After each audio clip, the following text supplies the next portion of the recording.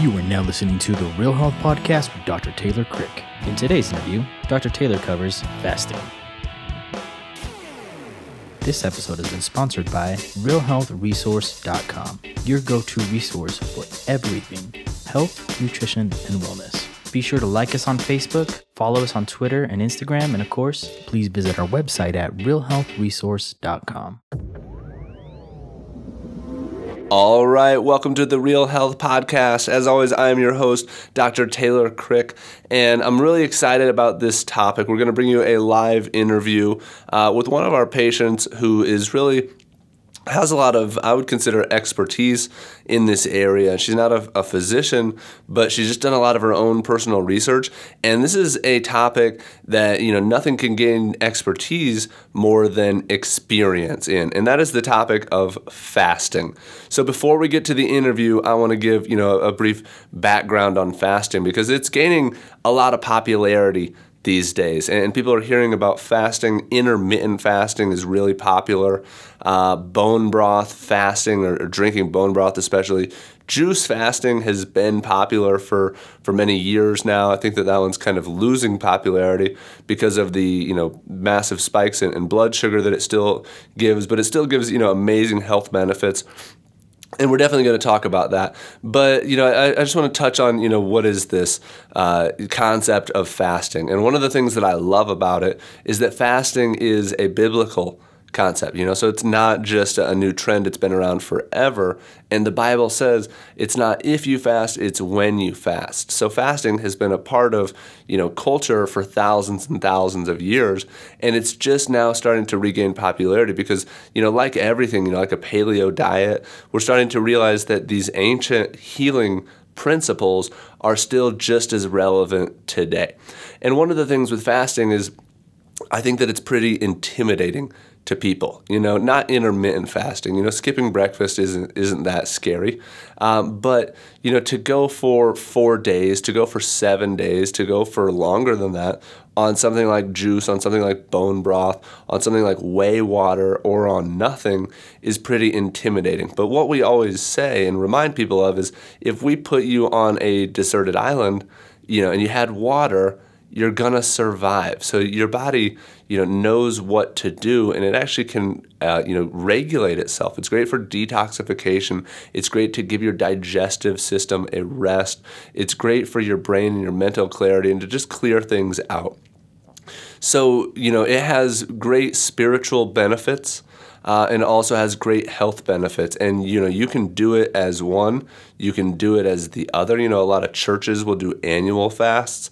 My problem with that is that, it's great for spiritual reasons, but then you finish your fast and then the other, 355 days of the year, you eat junk.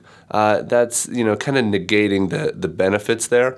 And the opposite is true that, if you're doing a fast just to lose weight or just to drop 10 pounds quickly, I don't think that that's very good either. So, a combination of the two is really, really beneficial. And so, we're going to get into this interview because Tara has a lot of experience with fasting. So first thing I want to talk about is, different types of fasting that Tara and I talk about. We talk about juice fasting. Okay, that's how she got into fasting. Then we talk about, a master's cleanse, actually. That's how she got into fasting. So that's another one, a popular cleanse that's out there, the master's cleanse. So master's cleanse, juice fasting, bone broth fasting, whey water fasting. We don't talk about that one as much in the interview, but she has done whey water fasts, also very, very powerful way of fasting. And then strict fasting or water fasting. Now, so those are some of the different types of fasting. Now, the next thing that I want to mention is there's different lengths and different, types, again, of ways to do this with these things. So, strict fasting is not eating and just drinking water. There's also, you can do intermittent fasting like I mentioned. That's going, a certain amount of time in between meals, usually about 16 hours in between meals, meaning if you ate dinner at 8 o'clock at night, you skip breakfast the next day, and you don't eat until noon. And you can do that on a daily basis. It's been shown to boost human growth hormone, been shown to have a lot of really good just metabolic effects. So a lot of people do intermittent fasting. You can do what's called a block fast, which is a few days. Now we talk about in this interview what I would recommend is going 4 days. Okay, so and she mentions with her experience that that 4th day is really when the magic happens. And day 3 you often don't feel that good, but day 4, I've had patients do fast, and day 4 they're saying, oh my gosh. Day 3 they're saying, oh my gosh, I can't make it to day 4. Day 4 they're saying, oh, I think I'm going to go another day, and they end up going 6, 7, 8 days. And then there's extended fasting, which I would say is a little bit longer. Now, block fasting you can do, once a month, really. I know people that do 4-day block fast once a month or every other month. And extended fasting is going out longer. That's a little more of a bigger pill to swallow. You don't want to do those nearly as often, but very, very healing, very, very beneficial. Another one that's actually gaining popularity right now is every other day fasting. And that's a great way to kind of break in to fasting. Just go dinner to dinner one day and make sure that you feel okay. Then the next day eat. Then go dinner to dinner the day after. There's actually a lot of research coming out of the University of Illinois at Chicago about the metabolic benefits that they're seeing with every other day fasting. So I think that that's a great, kind of introductory way, more like an intermittent fasting. And you could do a combo of these too. You could fast 1 day a week. Then you can intermittent fast the other days of the week. Then you can feast 1 day a week. So you can mix and match these types of fasting. But let's get right into it with our patient, Tara, and her experience with a lot of different varieties of different types and different durations of fasting. All right, welcome to another Real Health Podcast interview. I'm really excited to bring you this interview with our patient, Tara. And Tara is, an awesome patient, and we just actually, adjusted all 6 of your family members, and so, great family. But one of the cool things about Tara too is, you found us through the Real Health Podcast. You listened to some podcast episodes, you saw some YouTube videos, and then you came in as a patient, and we've learned a lot from you. I think that you've learned a lot through our resources too, like the podcast, but we've learned a lot from you too. And today what we're going to talk about is one of the things that I've probably learned the most from you about, and that is fasting. And fasting is becoming a more popular topic. But this isn't, a 2016, 2017 type of topic. This is, an ancient, age-old topic. And one of the things that I love about fasting is that, the Bible says it's not if you fast, it's when you fast. It was more of an expected thing from a biblical standpoint. But fasting is something that now is starting to catch buzz in the modern times. A new book just came out about fasting that's pretty popular.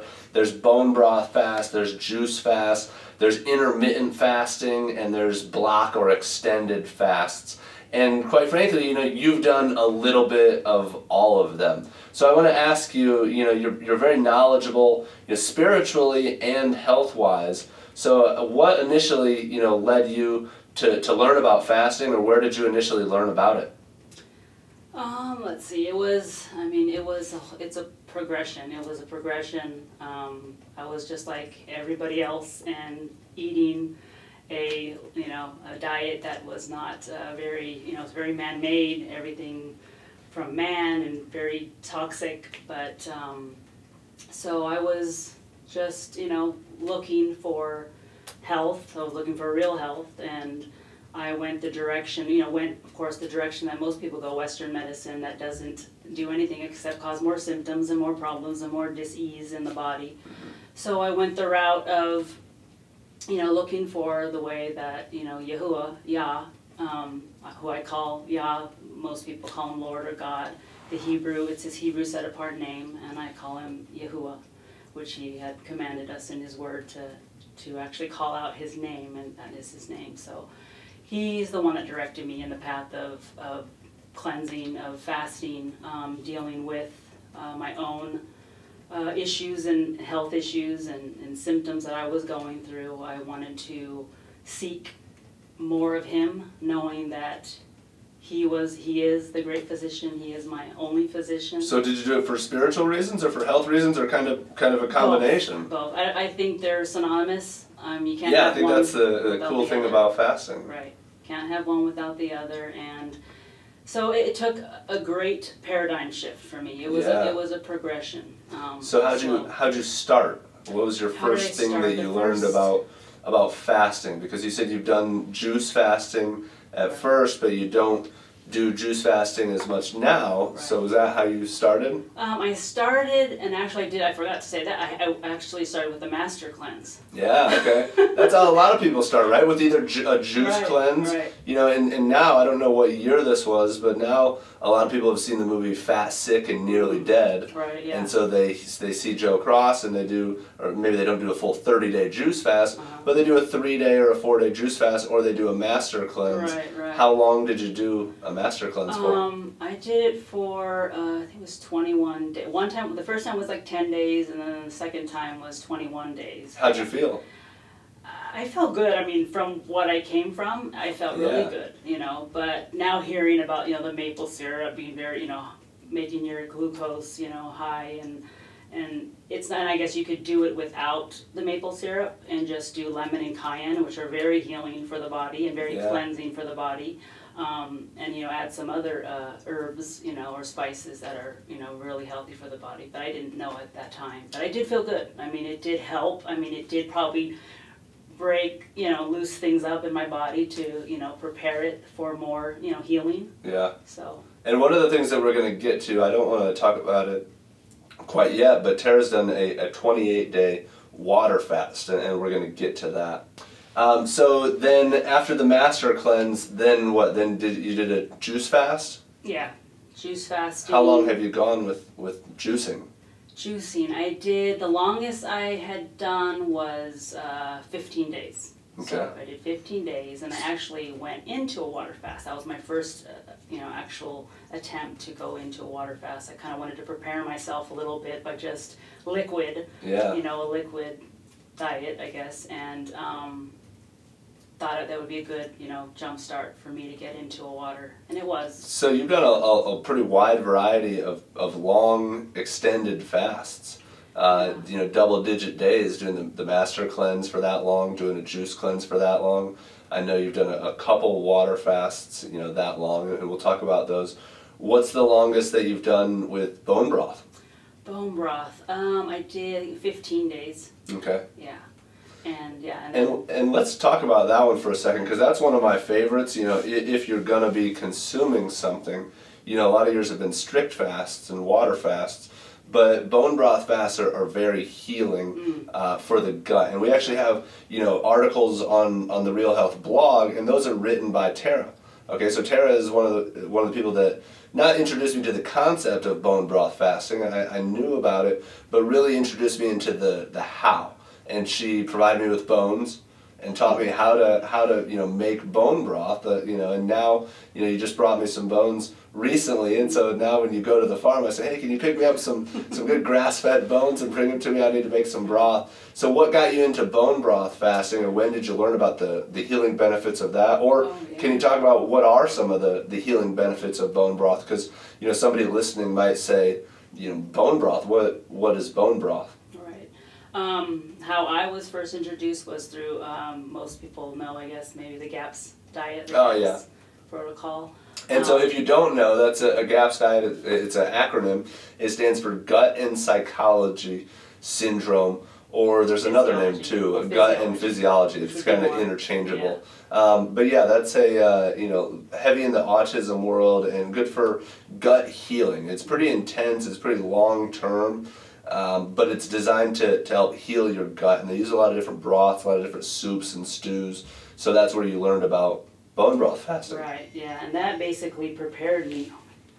That basically prepared me to be, I guess, to do a long extended fast, because the diet, or the, you know, the style of eating for GAPS is so strict that you know, just kind of prepared me to be ready for that, and learning about the bone broth and all of the healing components, all the nutritional density that it contained, and yeah, of course, the healing of the gut. That was my focus, was to heal my leaky gut. Yeah, and we talk about this in our Real Health webinar, the leaky gut or gut health webinar. So if you're curious to learn more about kind of, we call it kind of a mini GAPS, our leaky gut protocol. A mini GAPS, our leaky gut protocol, but it starts off with a period of bone broth fasting. So if you're curious on that, you can go to the website and watch the leaky gut webinar, and we also have a leaky gut protocol ebook that you can download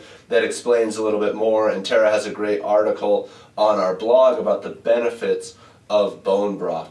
So GAPS kind of opened your eyes to healing the gut and the importance of the gut, and then what happened next? Or was that after you learned about bone broth fasting, was that when you started considering a strict fast, or had you already done a strict water fast, or how did you get to that? Yeah, after the GAP, that's when I did that first attempt with the juicing for 15 days, and then I did Okay, a water so you fast. did GAPS, and then a juice fast, and then... Went into water. Okay, awesome. Yeah, and the water lasted like 16 days. Now we're skip around a little bit, but that's fine. That's what we want to talk about, because you have a lot of experience with this. Let's go back to the juice fasting.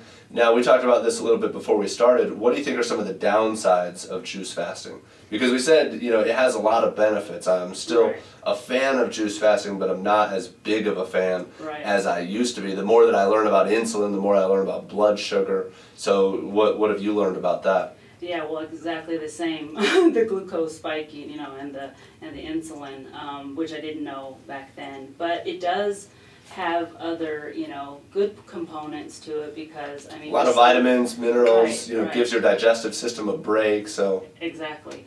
So, and if you're focusing on, if you know that you have a certain system that's compromised in the body, it's good to do like certain vegetables and fruits are good for cleansing the liver, or the kidneys, or the colon, or certain areas and systems of the body. So I think it's good in that sense too, staying strict, like with say for instance a watermelon fast, which helps to clear the kidneys, open up the kidneys and stimulate them and just regenerate them.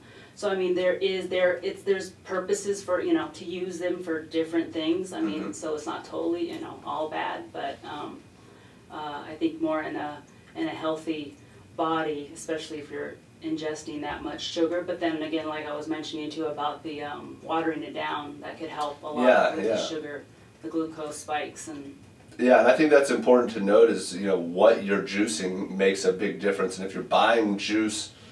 If you are buying juice, from a store or something, get it, first off, you want it to be raw, you want it to be not pasteurized, but you want to also look at what's going in it. A Granny Smith apple is relatively low glycemic, but still higher sugar than something that's just a strictly, green vegetable juice. So there are definitely different things that go in it, and that's the thing about juicing yourself, is you can control what's going in it. You can add ginger, you can add turmeric, you can add celery as a base. You can control what's going in it depending on what your needs are. So what would you say? Did you feel much difference energy-wise, let's say, with a juice fast versus a bone broth fast? Energy-wise, bone broth. They're about the same. Okay. I think. Yeah. I think they're about the same so far as energy. But the detox, the healing crisis, there's those issues. Yeah, and talk about that, because if people are going to do a fast, that's kind of expected that you're going to go through a period of not feeling good. Right. But then you break through that, yes, right? Absolutely. So in your extended fasts, when has that come? Has it come at different times each time, or is it? Yeah. When? Is it longer? Is it shorter? Is it just kind of hard to say? You just know it's going to come, and you have to be prepared for that mentally? Yeah, it's hard to say, because everybody's different, and even for myself, every time I do it, it's different. I mean, never, because when you do cleansing and fasting, it wakes up things. I mean, things that maybe in the body for a long period of time that you even like act, you know, like when you like got in an accident or something like that and you got an injury or something, those things can come up even though you thought maybe they've healed. They really haven't, and they actually rise up, and you see signs of things that you thought were, you know, 10 years ago. Yeah, interesting. Like kind of a retracing of your old symptoms. Yeah, and the body deals with it though, because it wants to heal you. You know, it wants to heal. I wonder. One of the reasons that I asked is because I wonder if, you know, we talk a lot about ketosis, and I know that when you've been in your extended fasts, you're in ketosis. But I wonder if in a juice fast, if you're not as much because you're still spiking insulin, and so you never give your body a chance to produce ketones. Yeah. But you know, people say in a juice fast, oh, my energy is through the roof, my skin, my eyes, and so they definitely, you know, have amazing benefits. Right. But I'm wondering if it's just different than ketosis, and I think that'd be kind of hard to say. Right. It would be. Let's talk about your longest term extended fast. Okay, so you went 28 days. Okay, but you went one time. You tried to go. You tried to go as long as you could. And you couldn't. So tell me about what happened or what you were experiencing and how you were able to listen to your body and say, okay, now's not the time. I've got to stop and start again, you know, later down the road. Tell us about that first time. That was the time when I did the juicing for 15 days, and then I went into the water for 16 days. And yeah, I wanted to go longer. I wanted to go, you know, the goal was 30. And I mean, doing the water fast, sorry to like do a rabbit trail on here, but it was, for me, it was very spiritual, emotional, physical, everything. I desired to have healing. You know, I wanted healing of my body. I wanted to surrender, you know, everything to my Creator, to Yahuwah. And so in order to do that, I believe that I was directed and led in that direction to do a water fast. You know, a lot of people dealing with pain issues, which I was also dealing with, a lot of, you know, issues, just skin issues, I mean, you name it, just different things that most of us, you know, most people out there, they don't even go to that extent. I mean, they don't, you know, they have symptoms, they're in pain and whatever, and I was there too. I mean, I was there, you know, at one point until I finally, you know, got to a place with that paradigm shift and the progression of just learning about this amazing body that we've been given, you know, that has been created by our Creator, and how intelligent it is, you know, to be a self-healing mechanism. And I never knew any of that, you know. Yeah. And so understanding that it's a self-healing mechanism, understanding that was like eye-opening, where I finally like had a breakthrough where the light bulb went off, and it's like, wow, I can do things to assist, to partner with Yahuwah in my life for my health. And that's partly how you were connected with us, because we live in that same paradigm, and that's what we you know, teach and preach every day, is that, you know, your body's amazing. It was designed with a perfect design, and if you work with that design, you move in a healthier direction. But today's society doesn't. Right. That's the opposite. Yeah, just the exact opposite. So what happened during that fast that really told you, I need to stop? What were you feeling? Because you were noticing some like electrolyte deficiencies and some water retention. And so. Yes, that was, I was very disappointed. Yeah. But you made the right decision. Oh, I did. Yeah, I did. And if I knew at the time how to assist the fast, because you can assist the fast without really breaking it, you know, not feeling guilty, like, oh, dang, I didn't make it to the 30 days, I didn't make it to the 21 days or 28 days or whatever. But you can assist even a water fast and not totally break, you know, out of the fast and ruin everything or whatever. So what were you feeling? I was getting edema. And that's water retention in your legs?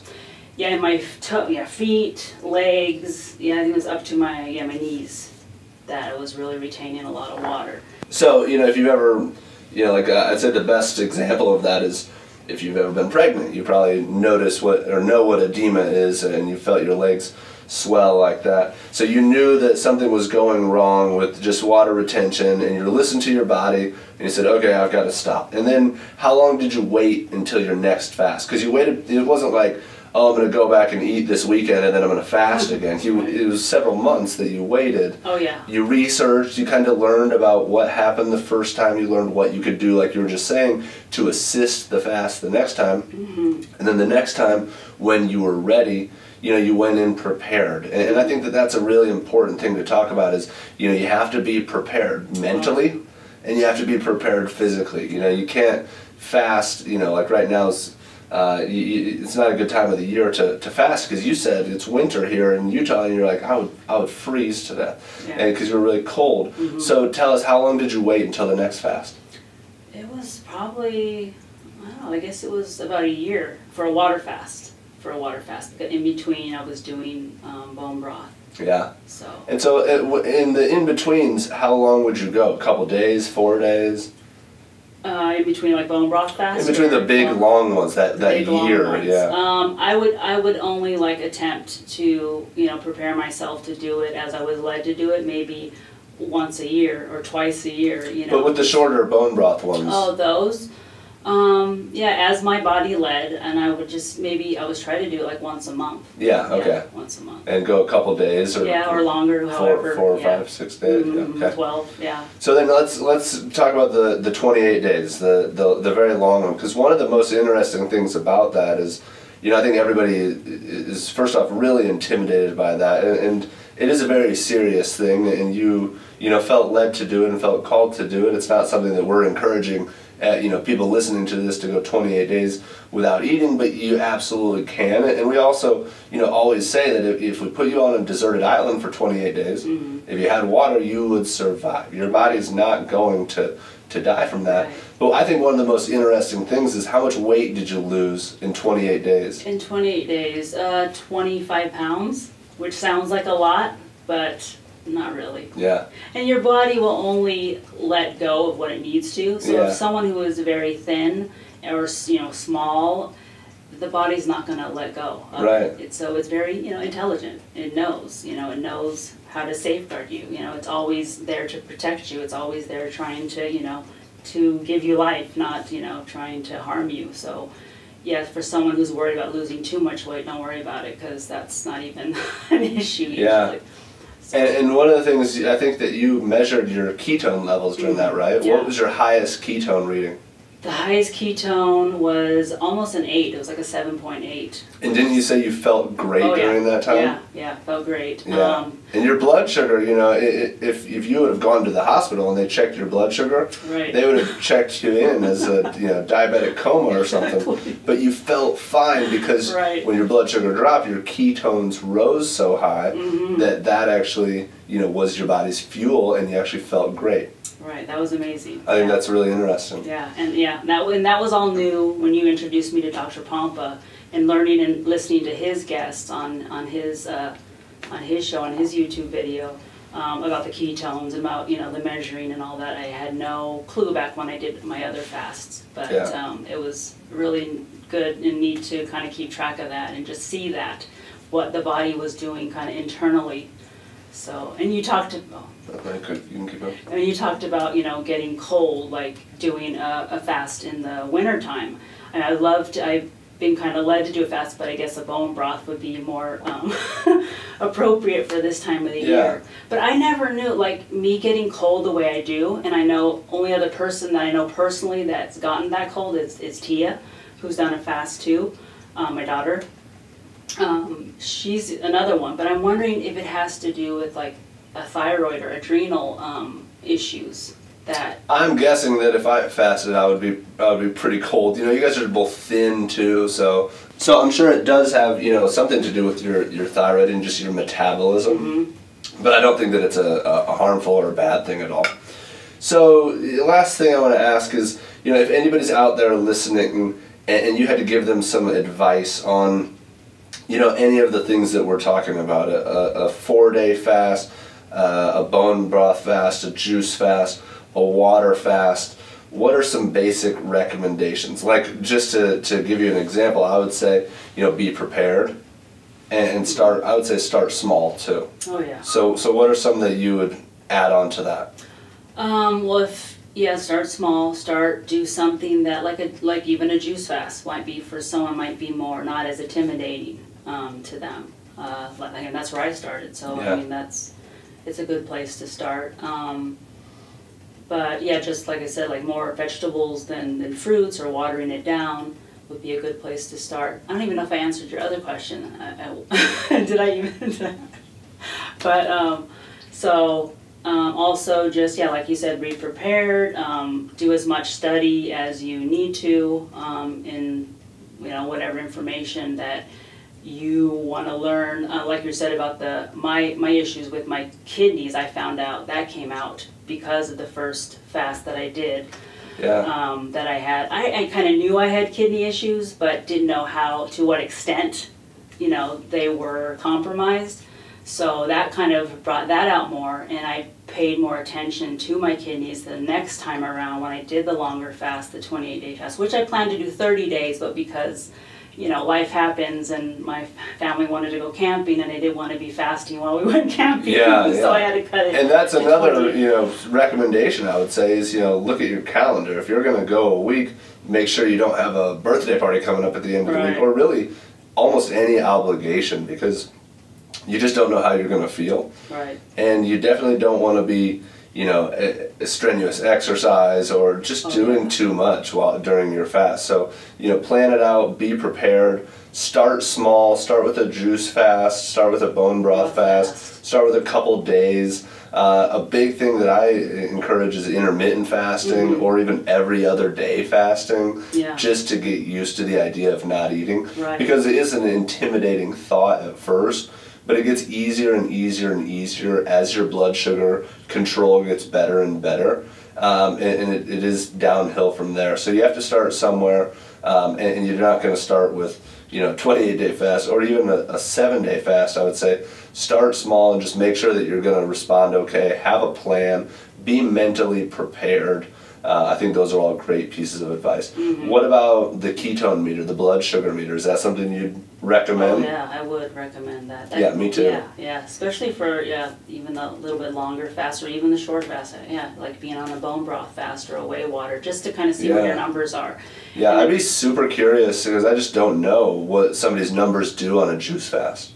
Yeah, because you're still spiking insulin, so I don't think that it's going to drop that low, especially if you're doing six juices a day or so. Your insulin's never really going to drop that low. Your ketones are never really going to rise, but yet you're still just reducing your calories so much. You're going to lose weight. You're getting so many vitamins, minerals, nutrients, enzymes that you're going to get increased energy. It's still going to boost your health, but really in the long term, I mean, one of the goals that we talk about is reducing the insulin and reducing blood sugar and reducing insulin response. So I would say that juice fasting isn't the thing that I recommend the most, but yeah, it is a place to start. And it gives your digestion a break, which our body digesting food is like taking so much energy. 80% of our body's energy is digesting food. So even doing a juice fast would be excellent. I mean, giving that body time to rest and actually concentrate on things that it hadn't had time to do before, other healing in the body that needs to be taken care of, and that's a good way to start it out. But awesome. All right, well, thank you, Tara. This has been great. Like I said, you have the most experience with fasting of really anybody that I know, and so is there something you want to add something? Yeah, I wanted to add something. And for anybody who is doing like a bone broth fast or a whey water fast or even a water fast especially, usually after the 3rd day, it gets easier. That's why we tell people to try to go 4. Try not 2 or 3, because that's usually 3 is the worst day, I'd say. And then 4 is like, oh my gosh, I'm gonna go 5. I'm gonna go 6. Right. So just like just be encouraged that there is an end point where you will stop having the cravings. Your body will actually just say, okay, I guess you're gonna do it. Let's go for it. Yeah, some of us can't go from breakfast to lunch without feeling bad. So you're gonna feel bad. There's gonna be some times where you're gonna feel bad, but that's gonna improve and it's gonna get better. And so try to go 4 days is kind of a magic number. So that's a good thing to add. Yes. So yeah, I just encourage anybody who, desires real health, like you talked about, and that's the most excellent way to do it is by fasting. It's an ancient strategy, a tool that we've been given, we've been blessed with, to combat the, disease and the toxic burden that is plaguing all of us in this toxic world we live in. So, I mean, it's an excellent resource and just a tool to take advantage of, and that we are all able to do. We've been given that ability. Yeah, and I told you before, I said, a lot of people are intimidated by fasting, but all you do is nothing. Right. So it's the easiest, actually, in that way, because you don't have the juicing. I mean, juicing takes a lot of, juicing the fruits and the vegetables, buying everything. And in today's society, it's not easy to do nothing. Right. But yeah, take some time and relax and reset your body, reset your mind, and renew yourself through fasting. I think that's a great thing to end on. So thank you for this interview. We appreciate you. We appreciate your experience and you sharing it with us. And we hope to continue to learn from you and learn with you and teach you and all learn together. Yeah. And just as we approach real health, like you said. So thank you very much. Thank you. Thank you for listening to the Real Health Podcast with Dr. Taylor Crick. RealHealthResource.com, your go-to resource for everything health, nutrition, and wellness. Be sure to like us on Facebook, follow us on Twitter and Instagram, and of course, please visit our website at RealHealthResource.com.